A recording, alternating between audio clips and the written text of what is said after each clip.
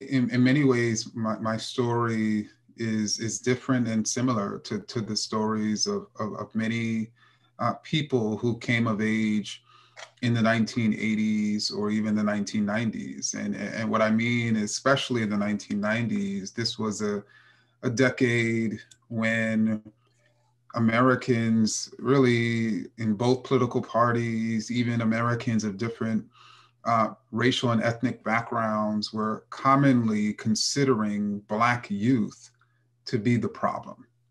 to be a menace to society, to be those who don't value education and therefore need no excuses schools, need are to be people who are so violent and dangerous that they're super predators, to that Black girls were having too many babies because they wanted more welfare. It was all of these ideas that were suggesting that there was something wrong with Black youth. And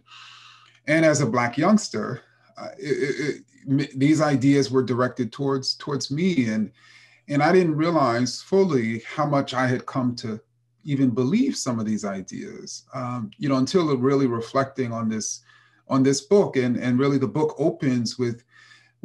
me giving a speech as a senior in high school during MLK Day 2000, in which I thought I was so woke and so radical, when indeed the speech was nothing but a litany of anti-Black ideas. And really the book opens there, and it really, as really my life sort of goes, it really takes the reader, and really my story has been trying to overcome this early conditioning that the problem is Black people,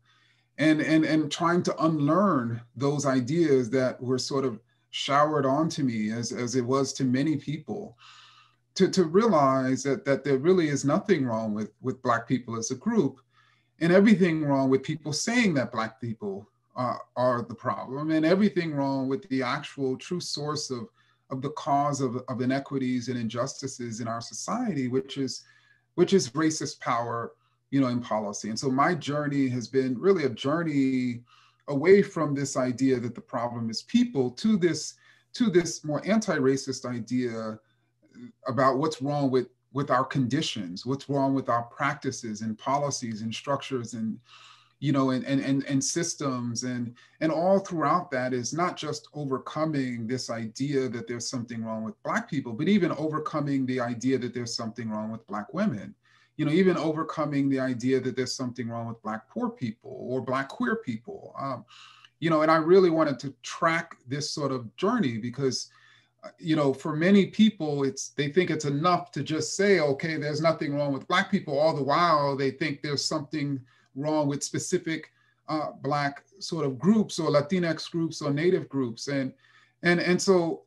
that's really my journey, my racial journey. I've had other journeys that fortunately I didn't have to also share, in that book. But I wanted really to share my journey because indeed the being anti-racist is a journey.